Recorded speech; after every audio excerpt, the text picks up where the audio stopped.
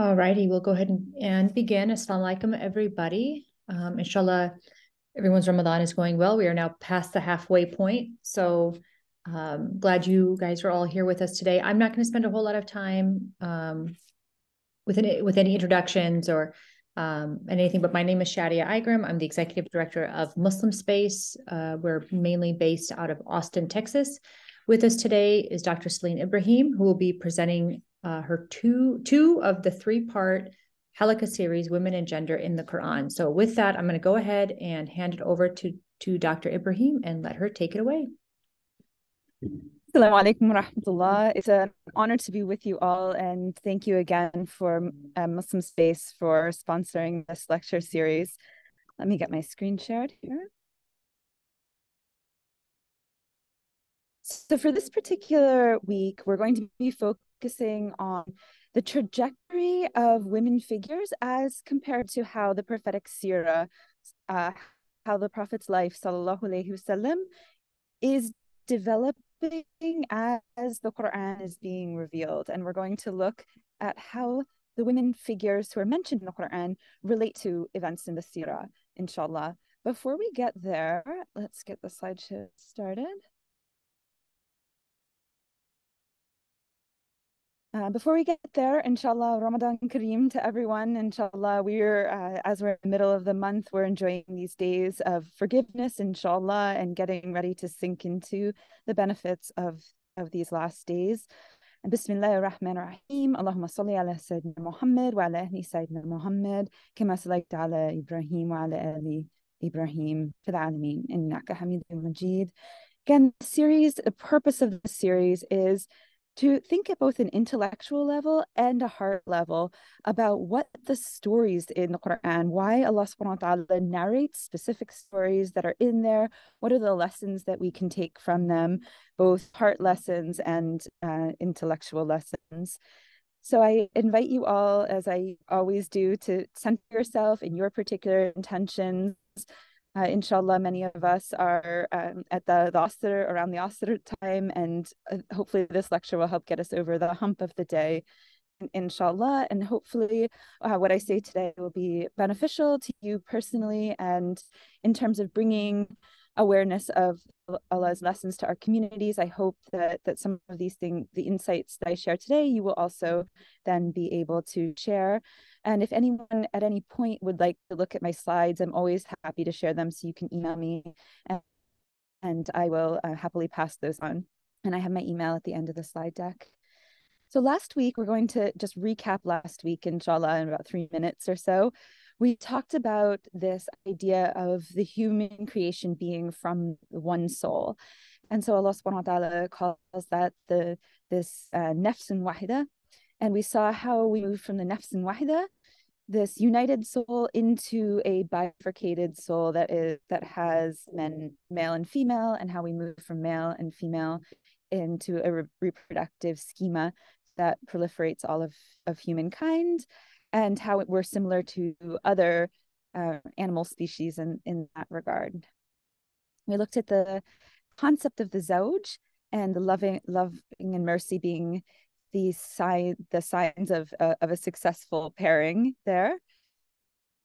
We looked at the concept of equal opportunity from a spirituality perspective in the Qur'an, and I showed you this neat thing that even at the structural level between the roots for mother and father in the Qur'an, Aba, Wa, and Hamza, Mim, those roots, there is a near numeric equality.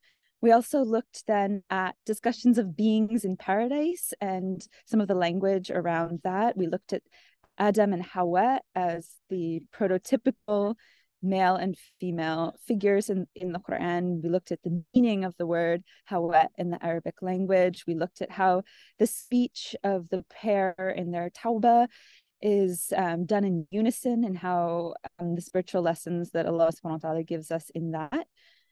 We also looked at this interesting structural parallel in the Mus'haf between Surah Al-Baqarah and Surah Al-Imran, where these verses in the exact same position in the first instance, refute the idea that woman is somehow uniquely responsible for the fall of humankind, which is an idea that we find in pre-Islamic monotheistic traditions, namely Christianity.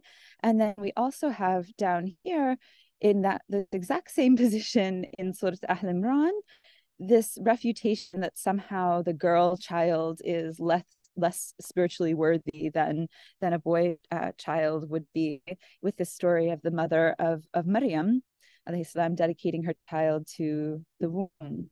We also then took a look at the Aziz Misr, and we talked about how Quranic stories involving women have women on all sorts of moral, all sorts of positions on the moral spectrum, from women damned to hell to figures like Maryam alayhi salam, who's chosen above all the women of the world in terms of her piety and degree of chosenness, alongside with the women around the blessed Prophet sallallahu alaihi wasallam. So we looked at the concept of beauty and how the Quran doesn't describe particular features of women's beauty. Typically, when it describes female characters, it's focused on their ihsan, their moral beauty, typically. And we saw how that was even the case with Yusuf, who we know to be aesthetically a very beautiful human being from the prophetic tradition. We also see that the Quran is describing this quality of muhsin, meaning virtuous, coming from the same root that means beauty in Arabic. So we looked a little bit at the story and about the lessons that it gives for today's world, and how we can't just look at the figure of the wife of the vizier, Aziz Misr, the Imrat Aziz Misr, as a woman figure alone. We have to understand that she also represents an aristocracy that is negligent in delivering justice to a wronged person. We have to also understand her in the complexity of her relationship to Yusuf as an ethnic minority, someone who is disenfranchised in the land, etc.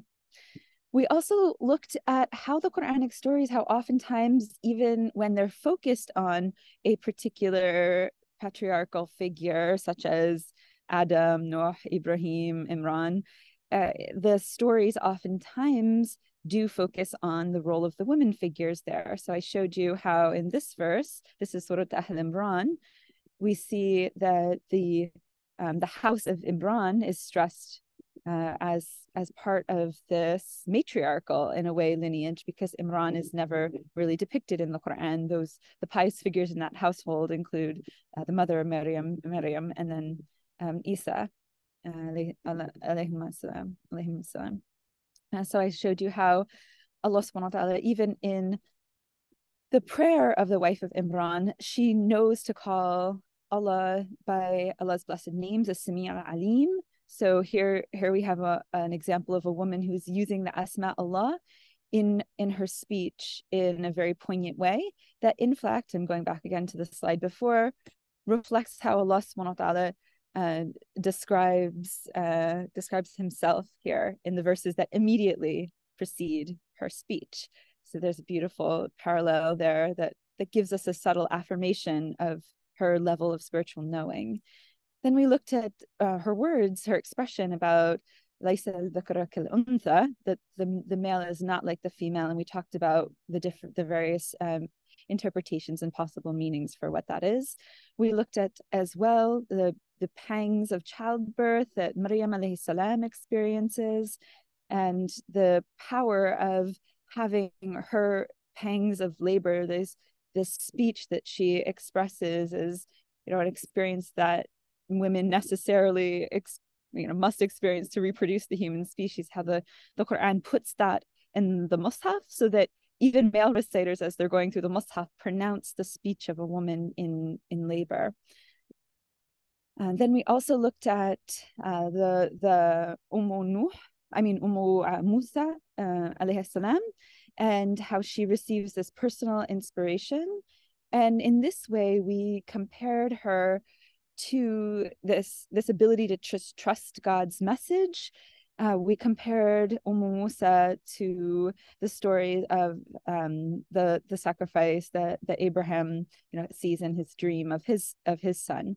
So we compared these two parent figures having to cast off their blessed children in a sense, and just trusting that Allah subhanahu wa ta'ala has the best plan in mind.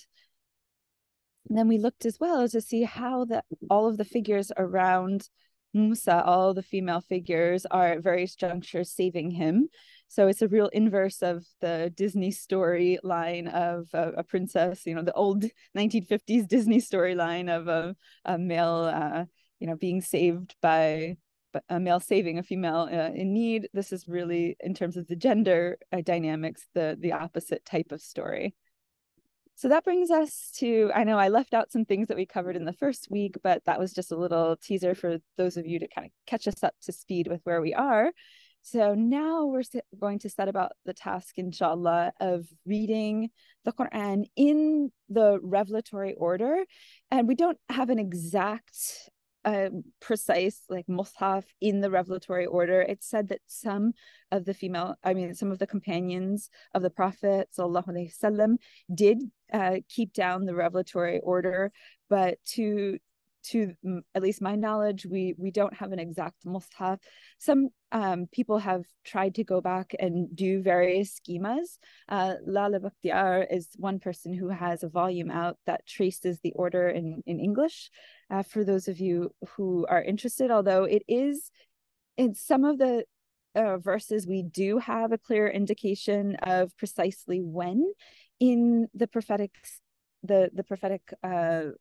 life, when on this revelatory schema, that they did come down, and other verses we piece it together based on some of the stylistic features of the Quran, or other verses that are proximate to that one, although we do know that sometimes verses would come down and the Prophet ﷺ would be instructed to place them in the middle of one surah unit that had already been revealed. So all this to say that it's a sketch.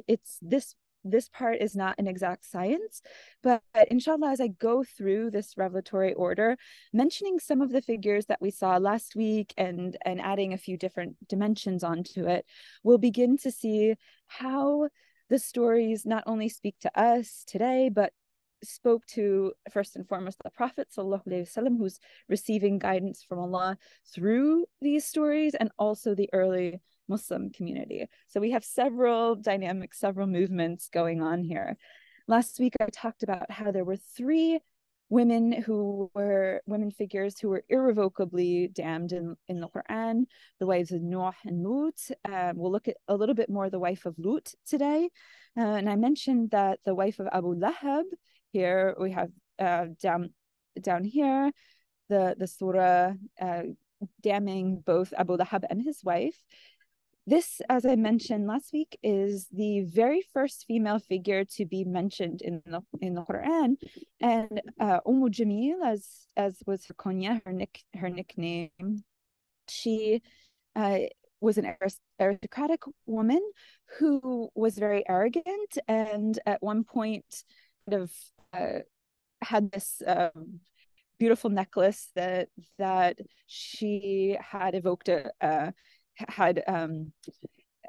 tried to say that she would kind of sell it and use the funds against the messenger, had in various narrations had cursed the messenger upon her necklace. And so we see here that just like when Abu Lahab curses the Prophet, using the expression of with his two hands, Allah subhanahu wa ta'ala responds with this kind of Quranic roast, and we see that the carrier of firewood here would have been the lowly station, not suitable to aristocratic women. So Allah subhanahu wa ta'ala is insulting her, targeting her arrogance based on the fact that she was wealthy. And so it's a real reminder, first of all, arrogance in general, and how that's what we could possibly call the cardinal sin in the Islamic tradition. But also, I think it's very poignant exactly what the reason she was so arrogant was, because she was aristocratic.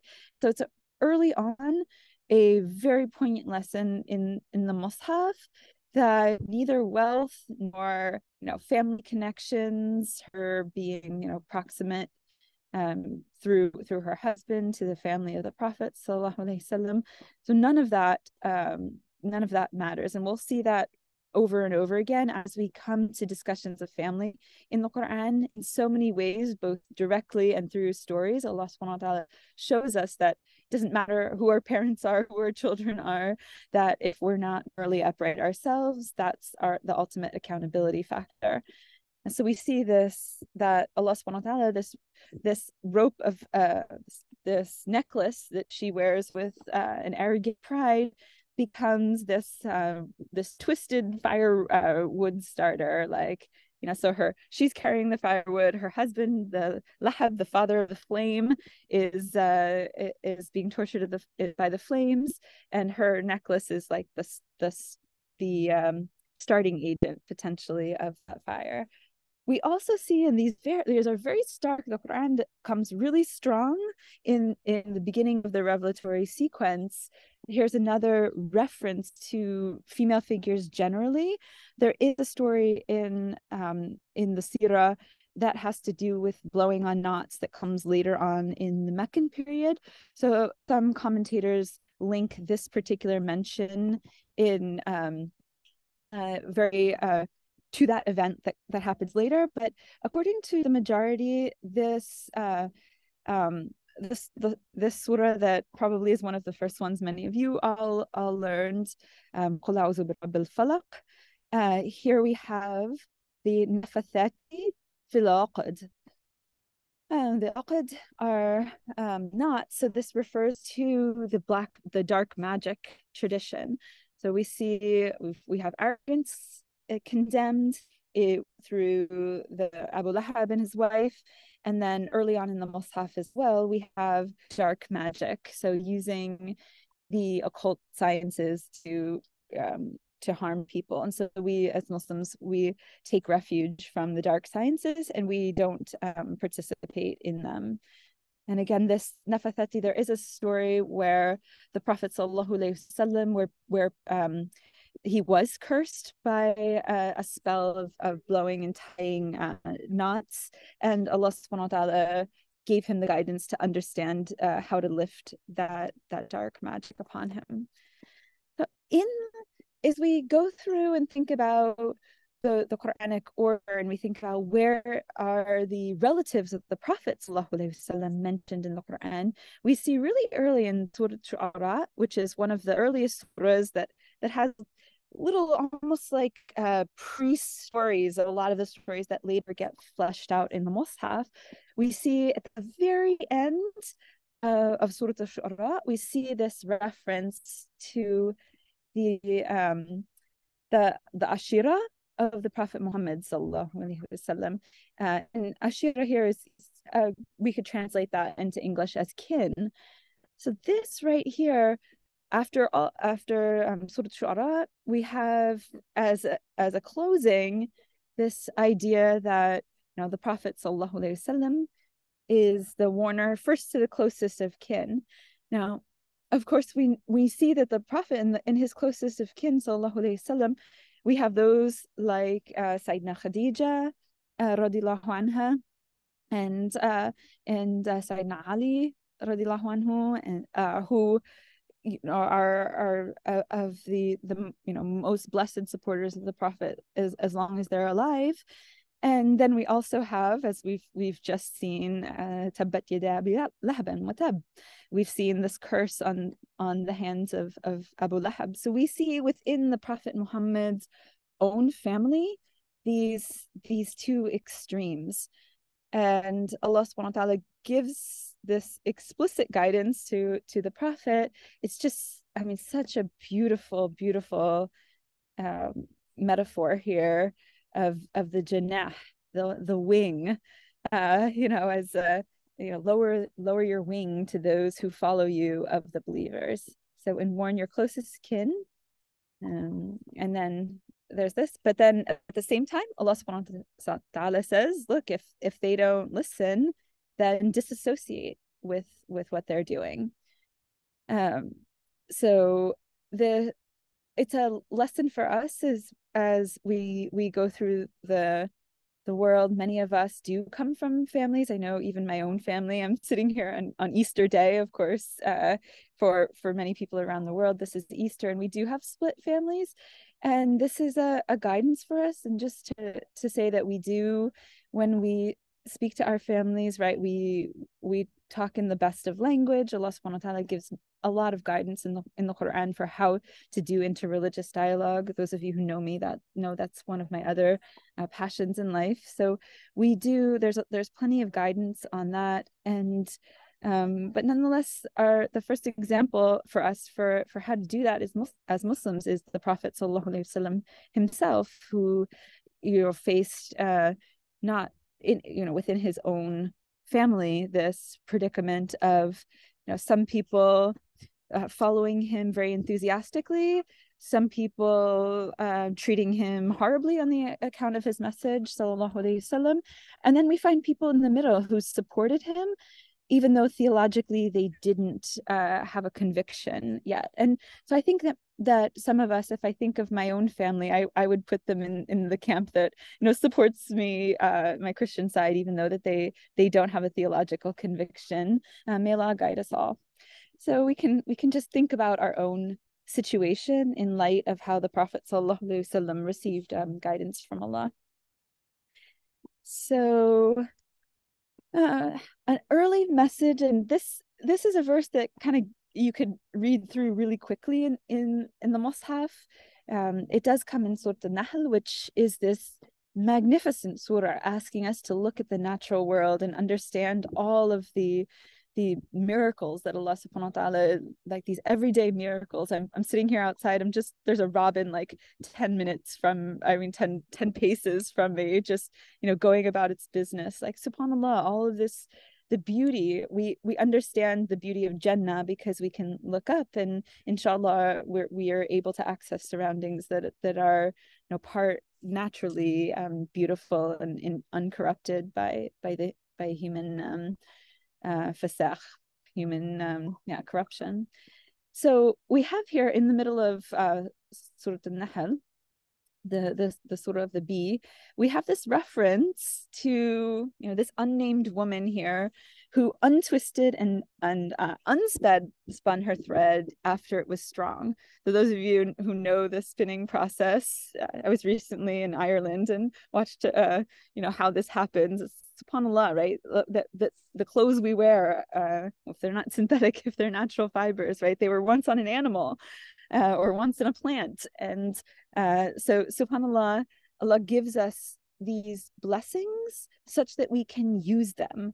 And here's an example, again, a negative example, how not to be like this particular figure who it said that maybe she was doing this, she wasn't fully cognitively sound, and this wasn't not necessarily like a morally blameful example, it's just an example.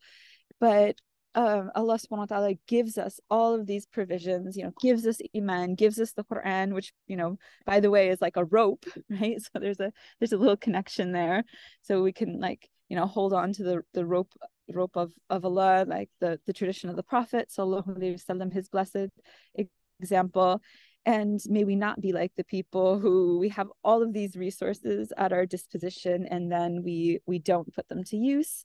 And Allah subhanahu wa ta'ala reminds us that life is just but a test, and that there's going to be a report card. I'm a teacher, right? Grades come out every now and then, right? Yeah, so I have to exactly say, what type of student is this? So may Allah subhanahu wa ta'ala make us go through our lives in such a way that on Yawm al-Qiyamah, inshallah, that our scales are ultimately for the good. So we can think about this woman figure who has this strongly spun thread, but nonetheless doesn't benefit from it. Early on, these are all very, very early verses in the revelatory order of the Mus'haf as far as we can tell. So we also have here this reference to this is Surah Al-Naml.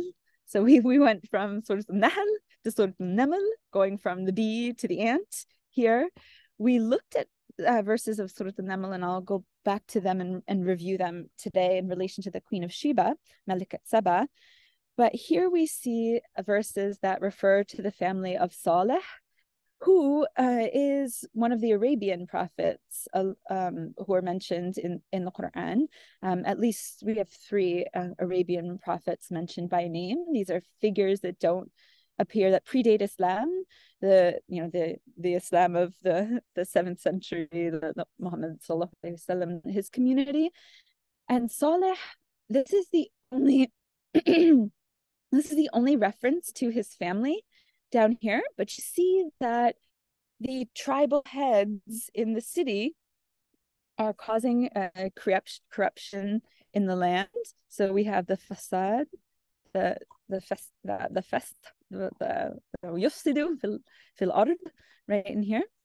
And then we see that they're not only after Saleh, that they're after his family too. You can see right here as well, they have this plan. And so if we think about approximately when these verses are coming down, we realize that this is a very difficult time for the Prophet Muhammad's family, sallallahu alaihi wasallam. So there is a direct parallel in which these verses potentially could have spoken to the Prophet Muhammad's family, that Allah subhanahu wa ta'ala is protecting the family of Saleh and is helping them escape these disbelieving people who are intent on destroying them. So, we can, this is a prime example of why it's so helpful sometimes to read the Quran with the knowledge of when the revelatory sequence, the verses are coming, because we can have a greater appreciation for not only the Quran's, universality, because we still see people who are, driven out from the lands just for being Muslim or just for preaching, the message of Tawheed.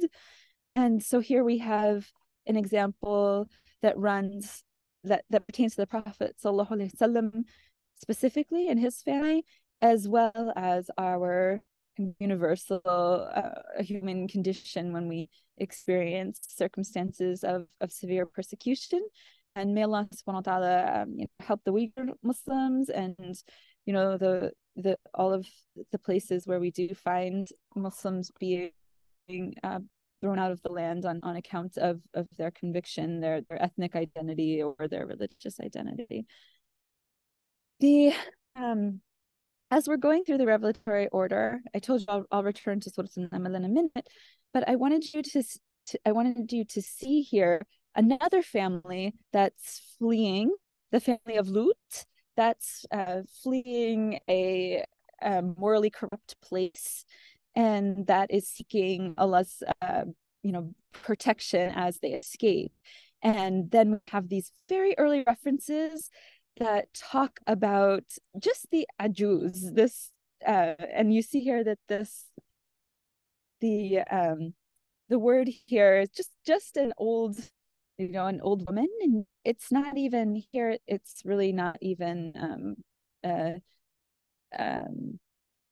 well, you see, we don't understand that that's Lut's wife yet in the revelatory order in any case. So at least twice in Surah Ash-Shu'ara and Surah As-Safat, we have mention of this old woman. She comes either direct references, understanding that she's the wife of Lut, or just these references to this old woman. 7 different places, 7 different verses in the Quran mention this figure. Now, if you remember back to my first week, I told you that the Quran gives us all of these different permutations of moral goodness, and we have old figures and young figures in the Quran. So Allah subhanahu wa ta'ala, even as we have this example of this old woman, like lest it's possible to make a harmful stereotype of old woman based on this verse, we have another reference, see this aduz here as well. And this, of course, is reference to Sarah, Ibrahim, the wife of Ibrahim alayhi salam. And here we have one of the most blessed women in our sacred history. So Allah subhanahu wa ta'ala, for thinking of examples of old women, we have totally both ends of the moral spectrum in terms of the Qur'an's depiction of older women here. And last week I showed you how when the Qur'an tells the story of Ibrahim and Sarah having this blessed child miraculously when both of them are old, and she has been they haven't conceived up until this point, we noted that the Quran refers to her as Ahl al-Bayt, which is a direct parallel, which is why I started out the class today with the dua sending blessings upon the Prophet sallallahu alaihi wasallam and his family, and the Prophet Ibrahim and his family. May Allah be pleased with all of them. So here again we have that the verse stressing that Allah subhanahu wa ta'ala makes wonderful things happen for those of us who have faith. And if we're going to take a lesson from the Qur'anic stories in this particular, this is now moving into late Medinan period, many of the driving emphasis of these stories is Allah subhanahu wa ta'ala has mercy on the believers. Allah will create conditions for the believers to thrive. And if we think about what is happening in the life of the Prophet sallallahu alaihi wasallam, we know, some of his family has had to go to a Habash in Ethiopia. Some of his family had, they're in circumstances, marriages have had to be broken off. They're finding this is beginning to be the part where the Banu Hashim suffer the boycott, and they're driven kind of into starvation. May Allah subhanahu wa ta'ala, protect. I'm thinking of the people of Yemen who are experiencing horrific degrees of starvation. May Allah subhanahu wa ta'ala, support the believing people and bring them justice. So that's the theme of many of these middle to late Meccan surahs. Now, this is the Surah Tahrim is a very late surah. It's one of the later ones in the revelatory order. But I did just want to show you that here we do have the wife of Nuh and the wife of Lut. So here's a direct reference. And this is like coming at the very end of the Mus'haf, sort of being like, remember those 6 other times that we mentioned this woman? Here we're mentioning her again. And Surah Tahrim is really like the core message of the surah is like, there are these 2 ways to go in life. Either you're going to be pious or you're going to be corrupt. That's the sort of the essence. And don't make any excuses, right? Like we're all morally accountable, which is in our it's the core message of the Quran in essence, right there. And Allah subhanahu wa ta'ala presents that core message using, we saw the beginning of Surah Tahrim, and I'll talk about that, the beginning of Surah Tahrim, a bit more next week. And we have here this reference going back to these 2 women figures. And then right at the end, we have these references to the wife of Pharaoh, Imrat Pharaoh, who we saw last week and who I talked about in terms of this beautiful speech. These lines are the last speech in the Mus'haf, as we read it through from the Fatiha to the end. And last week we talked about Surah Maryam alayhi salam and the lineage of the Ahl Imran. So what I want you to understand about Surah Tahrim is that we have here the 2 wives mentioned at the beginning, who we'll cover next week.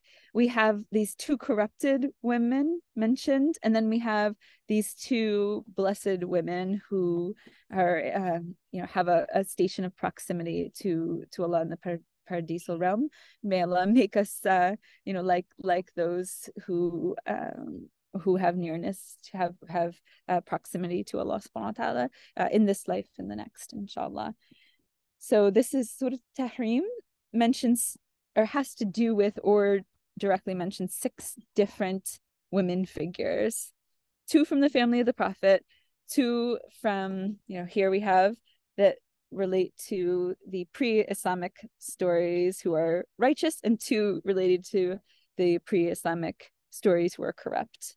That's a very balanced in its approach to, not only is it giving us these two, ends of the moral spectrum, but even in its representation of women figures, it's extremely balanced. So I promised you we'd get back to Malikat Saba. This is another, as I mentioned before, Surah An-Naml is in this mid to late Meccan period. And we looked at last week how the queen's journey here, how she submits with Suleiman to the Lord of all the worlds, even as there's this military conflict between the two of them. But I did want to point out here that I didn't get to point it out last week, where the hoopoe bird, and if you've never looked up what a hoopoe bird looks like, please do that at some point. It's really extraordinary.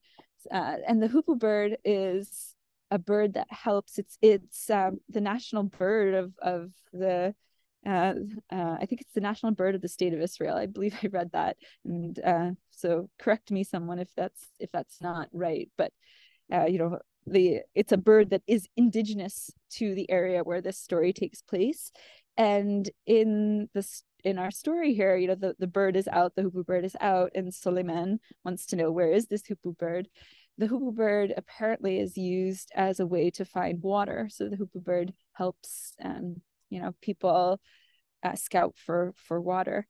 So those are all things I'm not a botanist in any way or knowledgeable about the animal world to a great extent, but those are some things that I read that were fascinating.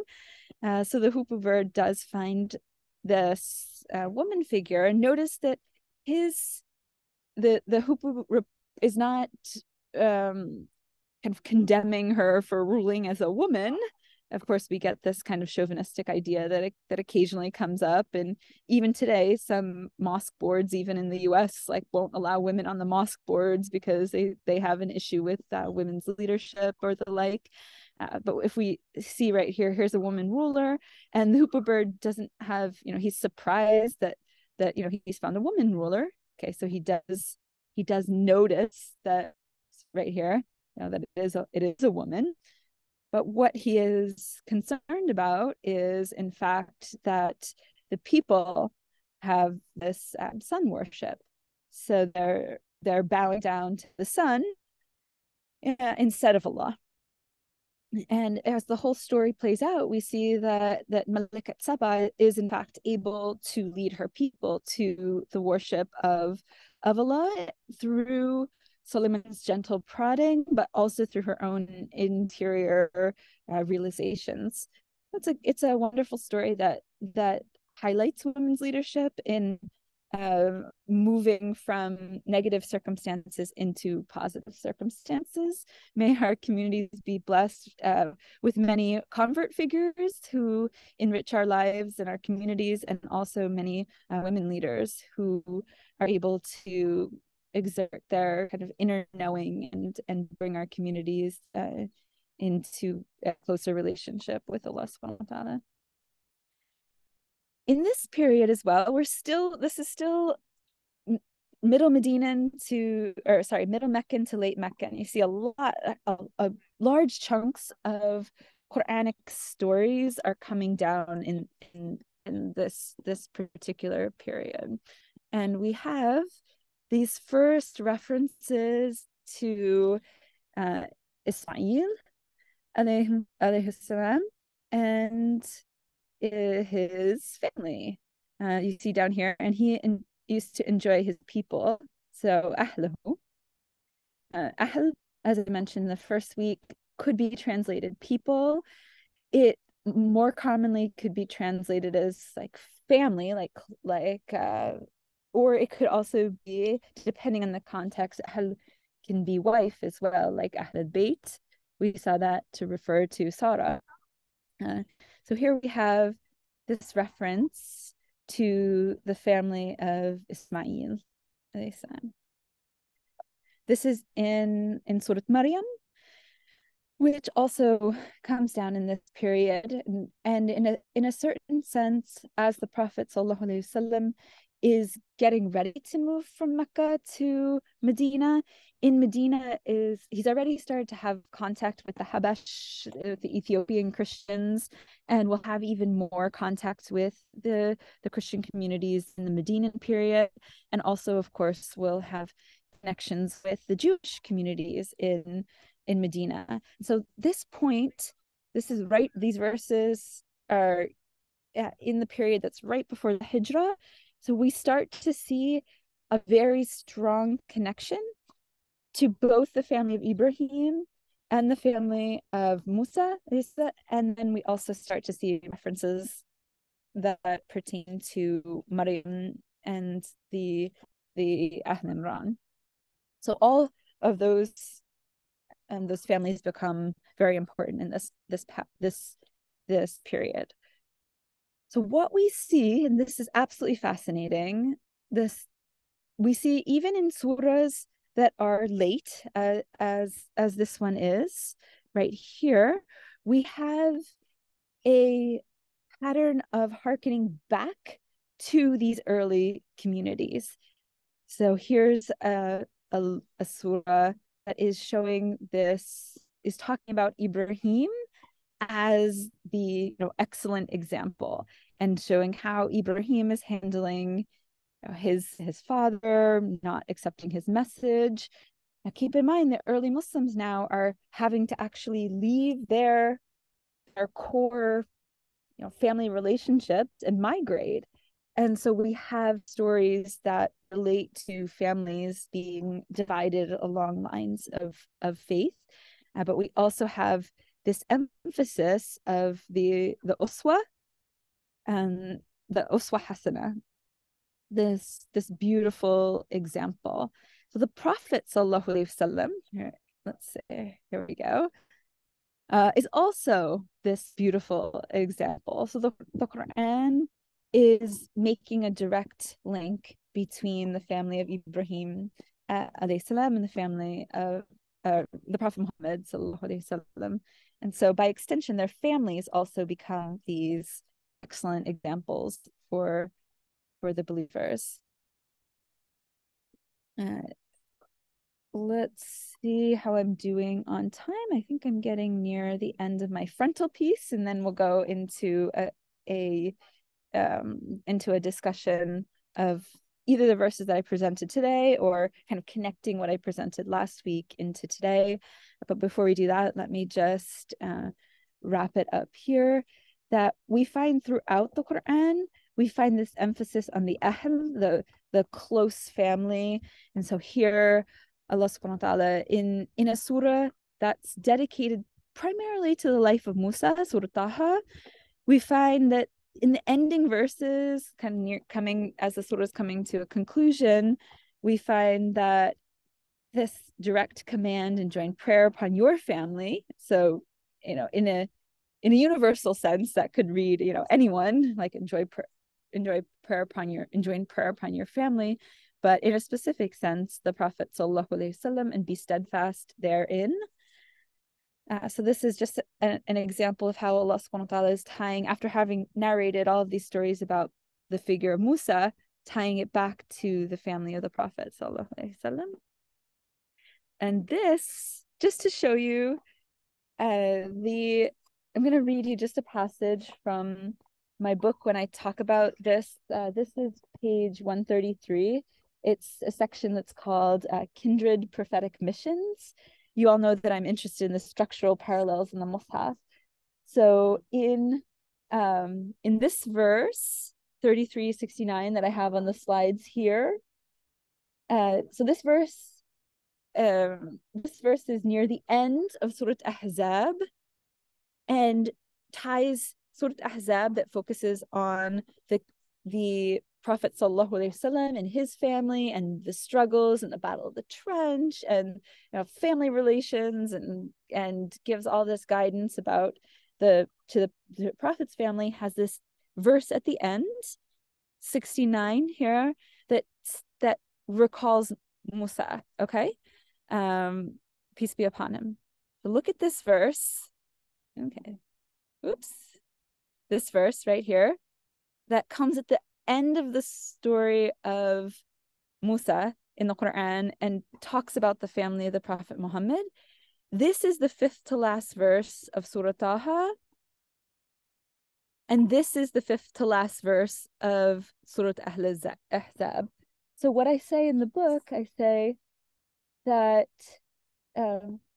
this parallel between these two verses, so a verse referring to the family of Musa as the 5th to last verse in a surah that's mainly about the family of the Prophet, and then a verse about the Prophet's family at the end of Surah Taha, a surah that's virtually entirely about Musa alayhi salam and his family.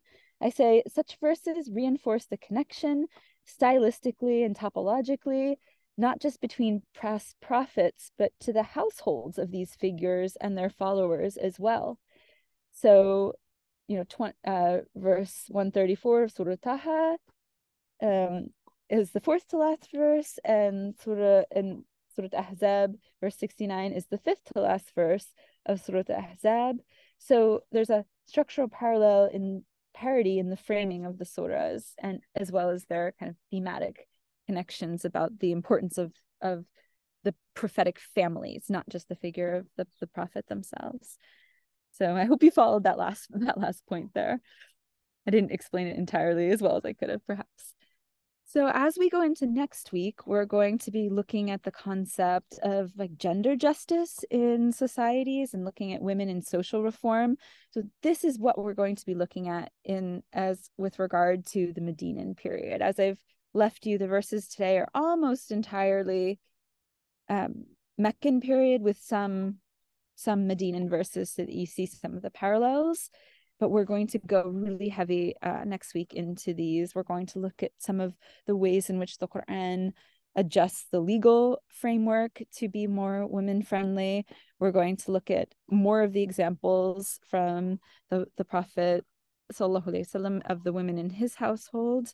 Again, as I promised last week, we'll look a little bit more on the affair of the lie.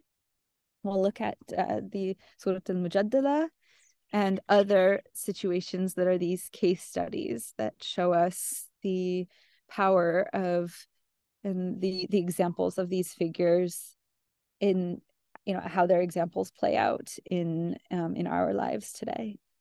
So I'm curious to hear all of your questions. Inshallah, we can go into the question and answer session. And before I stop sharing, I promise to give my email there. So feel free. You can either go to a website that I have set up that you can put in a contact form and send me email that way, or feel free to use my direct email. And as I usually say, give me about 3-4 weeks to respond. And if you don't hear from me, then send it again. Sometimes I respond faster than that, but before I forget to say it again, may Allah, put blessing in our Ramadan.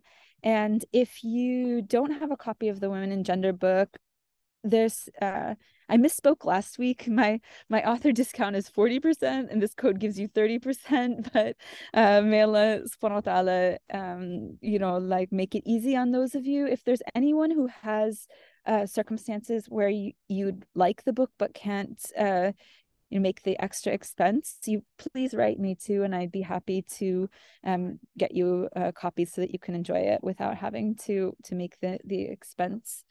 So okay, let's stop the share there, and I'm curious to hear what is on all of your minds and hearts, and inshallah we'll hear some good observations are welcome as well. It doesn't have to be all questions. Oh, Dr. Ibrahim, thank you so much, Jazakallah, for that presentation. I feel as if we've hit this midpoint in Ramadan and everybody is sort of in this nap zone, as you've referenced. But I hope that we do generate some questions or comments or even just some feedback. What stood out to you all about today's presentation versus, or even anything from last week? Were there things that sort of hit you as last week's presentation stewed in your mind that you wanted to bring back today? That you're more than welcome, anyone, to again, post your questions in the chat box. Either send them directly to Dr. Ibrahim, send them directly to me, or just raise your hand with that. And I also want to echo your offer with regards to the book purchase. Muslim Space, I mean, we love the book. And I mentioned it last week. I think it's an important book to have on everyone's bookshelf. So feel free to also reach out to the Muslim Space email, info@muslimspace.org. Should there be a cost barrier to acquiring this book, we would be more than happy to assist you with that as well. I wanted to, until we have maybe some more questions come in, did you have anything directly to you, Dr. Ibrahim? No, not yet. I just opened up the chat as well. So yeah, I'll keep that open and try to monitor. Okay, awesome. I actually wouldn't mind, and we did this last year with our presenter last year. I wouldn't mind maybe taking just a slight detour with you. And one thing at Muslim Space, we set this goal a few years ago of elevating the voice and knowledge and expertise of our female scholars within our community, which is why, of course, you are here. Dr. Farial was here last year. We've had a few others in the past. It's a different vibe that we really appreciate. But there's always this question is, how did you get to where you are? Because you are an inspiration, whether you realize it or not, to not just, all of us here who are attending, who watch the recording, but also to our younger Muslimas who are maybe seeing folks at the pulpit, seeing folks at the speaker table and thinking, that looks really cool. I would like to be up there. Would you mind sharing just a little bit of your path? I think one of the things that I find in specifically like the women scholars that I've been able to learn from and encounter is an emphasis on epistemic humility that I really enjoy and value. And so many of us, I see this in our male scholars as well, but I think oftentimes whereas women are trained to embody this in a certain way is that even as we do acquire some level of expertise or experience in a subject, it only makes us more aware of all of the questions that we still have, all of the things that we don't know. And Allah subhanahu wa ta'ala may Allah grant knowledge to the community of Muslims. But I think that there's sometimes there's a little bit of a danger in looking to the scholars as like the exemplars, and so I'm always very careful to say, I am like I don't want anyone to look up to me too much, right? Because I'm just also trying to get through life and make good decisions and do my ibadah and the like. And so but yeah, how did the more and more I think there's great opportunities to keep studying the deen, and there's so many subjects in the deen, right? Like whatever we find our proclivities leaning towards. So for instance, for me, I was really enjoying like Arabic language, and I enjoy stories, and I enjoy kind of more theology more than law. And so I think for people to realize too that you can sort of look inside and say, what are the qualities that Allah has given me? Like some people are really excellent listeners, and spiritual healers are really great at there's all these different kinds of knowledges. Some people have extraordinary memories, and where that's part of the gift that Allah subhanahu wa ta'ala has given them to use. And so I think the first step, if someone is thinking like, how can I become more educated for the deen, we start obviously with our characters, because we could, information without insight is pretty useless. So we start there, and we start with the muraqabah, like the contemplation of our own selves and the state of our hearts, and the spiritual practices, such as the fasting and the prayer and dhikr and the like, that help clean us out, because we can't hold knowledge until we let go of ego, right? Because the knowledge won't benefit us unless it has, unless the heart can hold it in a way. So then, to find good teachers is so very important. And good teachers, some good teachers can help us with our spiritual lives and, emptying out our ego and the tazkiyah. And other teachers can help us with more of the kind of intellectual content-based piece. If you find a teacher that does both, stick very close to their side. Mashallah, that's a beautiful find. The way of like I mentioned, there's lots of different branches of serving. And so for me, because I was educated a lot in like kind of intellectual places, that for me has been a way of service, like service through transmitting what I like to think of as knowledge, inshallah. So but many other people, they find their connection through like memorization of the Qur'an, or they find their connection through service to the ummah. So we need all kinds of people to make our communities vibrant. But in terms of practical places to study, there's so much online. Like, mashallah, I know people joke it's like you could get a YouTube degree, right? But honestly, we have so many great resources. Abdul Hakim Murad is one scholar who I think for me has been a really influential teacher, because again, someone who combines the intellectual, really robust, beautiful reflections on the deep meaning and significance of our deen, with also the imperative to do the tazkiyah work. So that's someone who's been really important to me. Then, especially for women, it's really important to find a community of other women who are also, if you're going to be like a student, seeking knowledge, you need other people who are going to surround you and push you and, send you resources and give you information.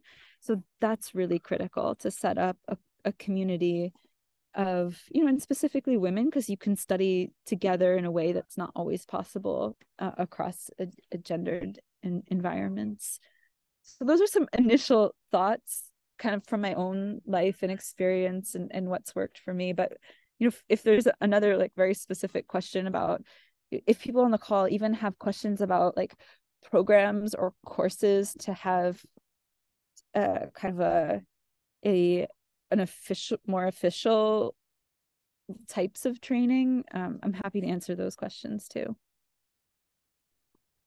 Thank you for that. It was a very generous and very humble response. I think we all appreciate that.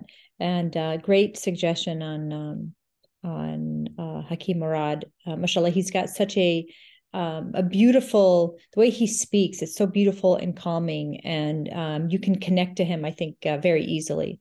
He's out of Cambridge Muslim College. Yeah, fantastic. What a great YouTube channel. My husband's a huge fan, so that's a great suggestion. Thank you for that. And I just realized I hadn't unmuted everybody. So now everyone has the ability to unmute. You're more than welcome. It's a small group today, so you're more than welcome to just unmute. I just want to keep this conversation going, but anyone, please jump on in with any of your questions. You had mentioned arrogance in your presentation. You had mentioned, kind of that over extreme oppressive behaviors, right? Where there's starvation, and you connected it to Yemen, what's going on in Yemen, or where people have to deny their faith, like what's happening with the Uyghurs. We hear this a lot of times in lectures and in talks, but what you said about arrogance, I think initially, is sort of, and I don't want to misquote you, but it, kind of being like the cardinal sin within Islam. To us, a lot of times I think we feel as though Islam came and its main purpose was the oneness of God. People rejected the oneness of God. They were worshiping idols, and they needed to just accept that there was one God, and then do your prayers and give your zakat. can you elaborate a little bit more on some of those other elements that you brought in? Arrogance, because you put a lot of emphasis on that. Would you mind just sharing a bit more about that? Yeah. So I mean, as a spiritual practice, I think if we ask ourselves, like we all experience arrogance in in certain situations, and as pertaining to kind of specific parts of our identity. And so do we know kind of like what are our arrogance patterns? Do we know our the triggers?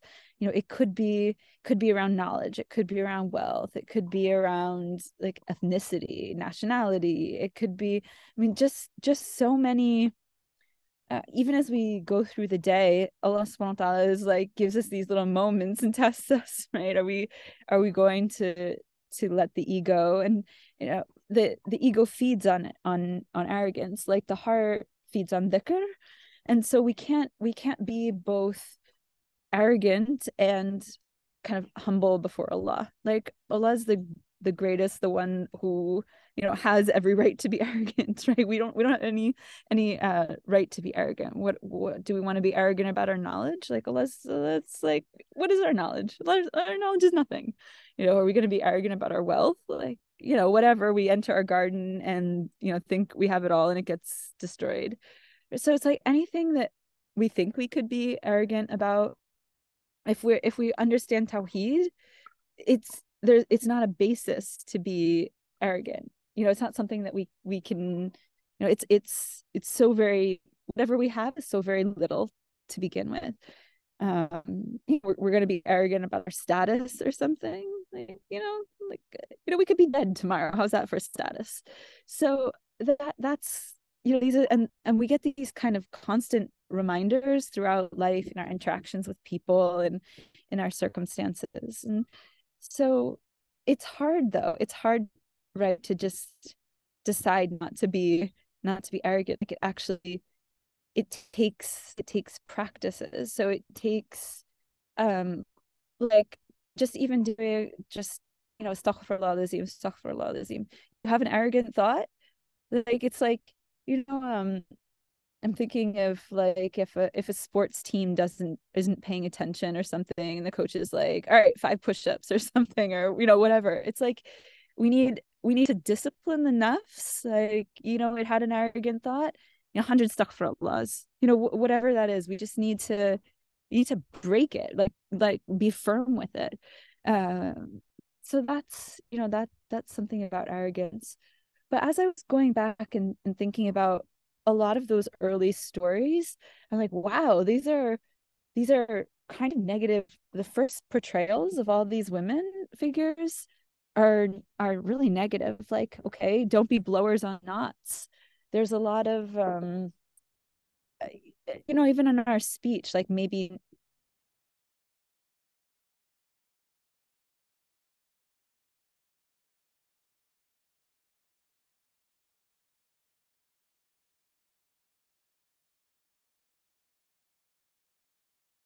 we just like the نفثات في العقد, but just like our speech can be sometimes like so violent.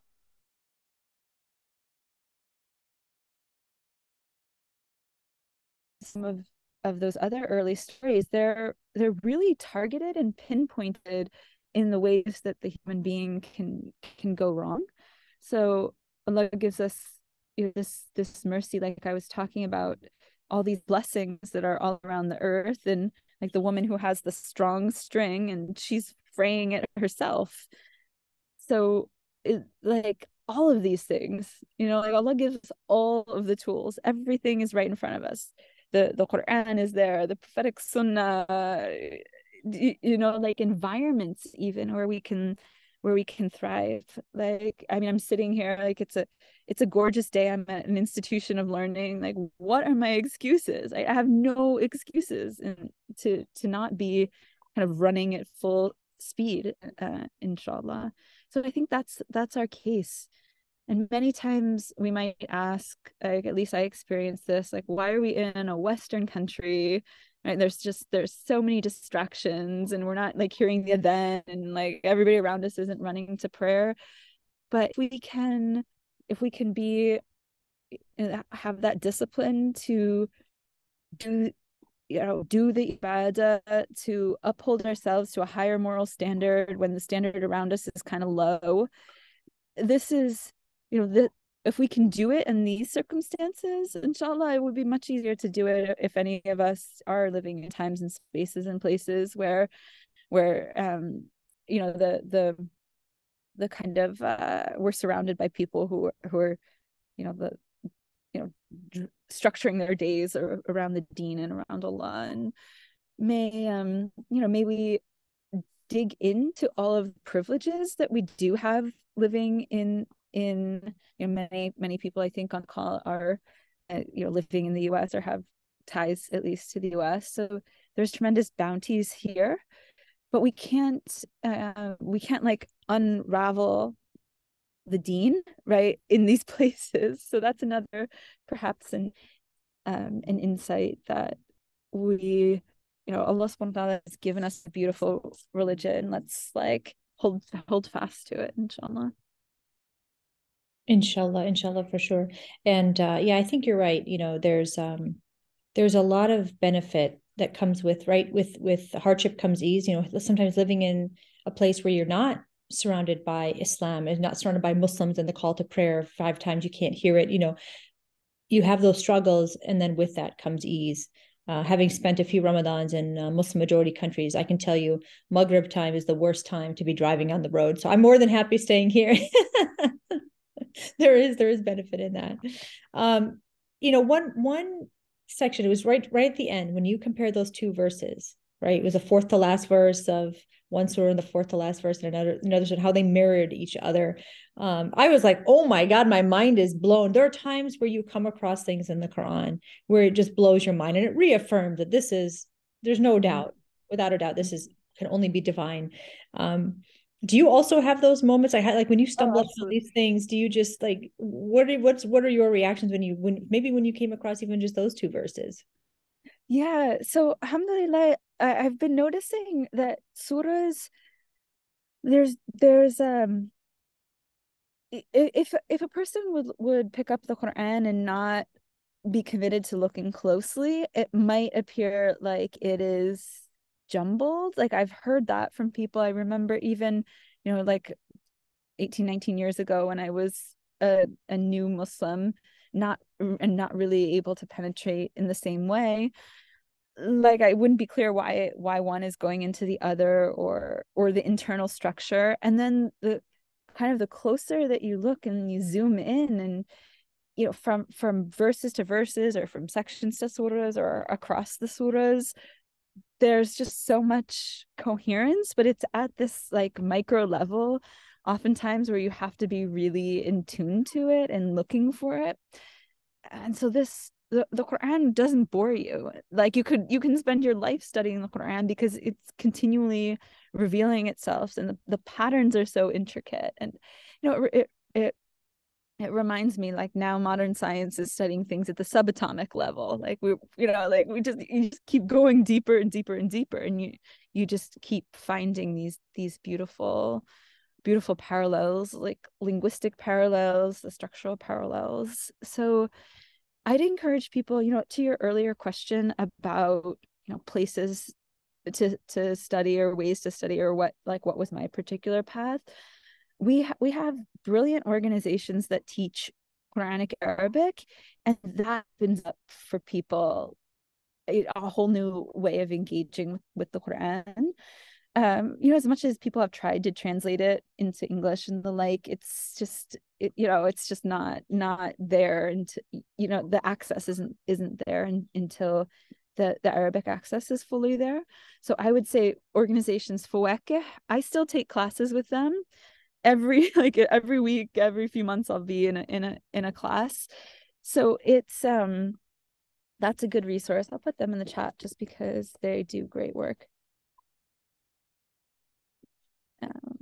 So unlocking the Arabic of the Quran will also help people see those nuances. Yeah, for sure. And also, as you mentioned, knowing the context, right? Knowing the reason of revelation, knowing when the verses were revealed. The blower of knots, that means to us in our context, it means nothing to us, right? So understanding what is that referring to? So yes, read the Quran, read it in your native tongue first, right? And then inshallah, try to learn Quranic Arabic. Thank you for that, the reference in the chat. And then also knowing the history and the context and the sirah, because that will also help the understanding. And you're right, there's just a great amount of resources, I think now more than ever, for that. But yeah, just those, when you present those verses and the way that they are, and those deeper meanings, or those hidden, the hidden structure, it is truly mind-blowing. I had one more question, and then I think we can wrap up if no one has anything else. Now I got to think about what my question was. I will say that I did look up while you were chatting. You're right. That bird, the hoopoe bird, is it truly is. Yes, you're right. It's the state bird of Israel. So that's interesting. We did have one question come in the chat. So while I think of mine, I'll read you this one. It says here, sometimes our origin story of Adam is used to show a kind of superiority by saying that Adam came down in Mecca. The Kaaba was the first place of worship. That's where the human story originated, etc. This I have heard stated even at an interfaith event, or at interfaith events. What do you think of this? Do we stray from the message of the origin story when we deem it to be historical? That's a fascinating question. Different scholars have different approaches to the tradition, and because I see myself mainly as anchored into the Quranic context, and again, not exclusively, I don't advocate for like Qur'an only approach, obviously, but I always center my understandings in as much as possible what the Qur'an leads with. And so I generally don't rely too much on, for instance, if I can't trace a saying to understand exactly its origin, there's a lot of things in our tradition that where exactly it came from is unclear. And just for my own kind of personal integrity of practice, and I think that might be just connected to my own like formation, I only use things that I can know exactly like where they originated in, and where they came from. And because I'm not as well versed in early hadith transmission as some other people, like that's one area I don't go into those as much. So for instance, I don't know the genealogy of it might be a hadith, but I don't know the genealogy of that particular saying. So I can't really comment on its epistemic value, having not studied that genealogy. But I try not to base what I preach and teach and kind of use publicly on anything that doesn't have very solid epistemic certainty behind it. And so I think it's fine to use things in one's personal practice, maybe, but in terms of what I teach publicly, like I wouldn't use things that I'm not like myself kind of understanding exactly where they come from. So it's unhelpful. I think I would have to look way more into the origins of that particular idea to understand, where does it come from in our deen? And then also sometimes things come into our deen at later periods of time. And so I always want to understand, is this something that is attributed to the Prophet that has, a solid sound chain of transmission, according to hadith criteria and the like. So yeah, so sorry I'm not more helpful on that, but I don't particularly use that concept when I'm teaching in interfaith spaces. No, I think that was a great response. And that we should be cautious, right? And all of us should be cautious in what we project or promote, and doing our homework before we, assert anything too strongly. Thank you. My question was really so I think it's more of a comment, but it was something that I maybe need to stew upon over the next week. So we'll wrap up here. We've got thank yous coming in the chat box, and Dr. Ibrahim, we really appreciate your time, again, your wisdom, your knowledge, sharing your expertise with us. I am super looking forward to next week. I think it's going to be a fantastic session as we move into the Medinan period and social justice and whatnot. Well, thank you for that. Excellent. Well, Mela, forgive me if there's anything that I said that wasn't epistemically accurate or true in another way. And Mela, reward Muslim space for everything that you're doing. And I really do appreciate you holding space to discuss the female figures and for having me here. And thank you to all of those who are with us today. May Allah subhanahu wa ta'ala give us openings in knowledge, conceptual knowledge, and knowledge of the heart, inshallah. وآخر دعوانا إن الحمد لله رب العالمين والصلاة والسلام على رسول الله آمين وعلى أهله وصحبه وسلم آمين. Ameen. Jazakallah. Take care, everybody. Inshallah.